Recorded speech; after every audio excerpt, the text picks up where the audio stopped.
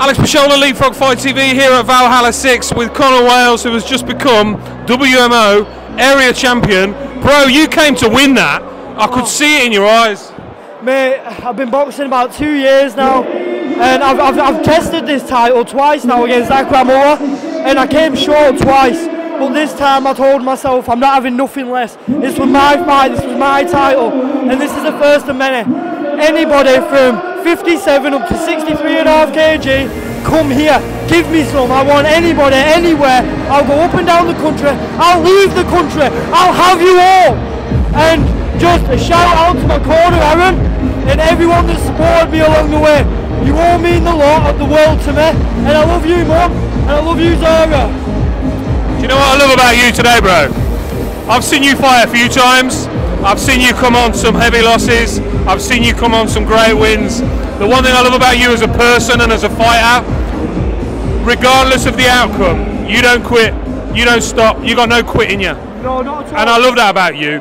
I saw you fight I think last year. You've obviously gone back to the gym. You've made some adjustments. You've made some improvements. Look what's happened. Oh, massively, massively. I'm in the gym 3 to 5 times a week, and you know it's through the push of my older brother, and you know I push to go very far. And come next year, I'm gonna go amateurs, see how I do in that, maybe even go pro. I want to take this seriously, and this was my stage to show that. This was my stage to show that this is my time. I think to the personality thing, I believe that boxing, it needs to go back to what it was. It's a gentleman's sport, and there is no man in this world I'll ever respect more than the man in between them ropes. You know, it's all about man against man. Your grit and your ability against their grit and ability.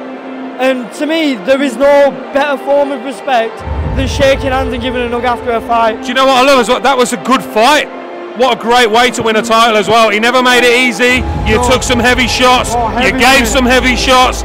A couple of times in the round, you were both shaking your heads going, that didn't hurt. There was a bit of banter going on during the fight. Oh, yeah. Oh, well, you see, Taylor, he called me out on LeapFrog after beating, with no offence meant to Adam Edwards, but he fought a lad that hadn't fought anybody. And he wanted to call me out. I did my best, I turned up, and you know, levels were shown. Now, he's an amazing fighter, is Taylor, I'll give him it. But, you know, I've had 30 fights in there. And when you've had 30 fights in there, it doesn't matter how good you are, you've got ring IQ. And, you know, I hate to say it, but be careful what you wish for. Taylor asked for me. Taylor got me in full force and more than.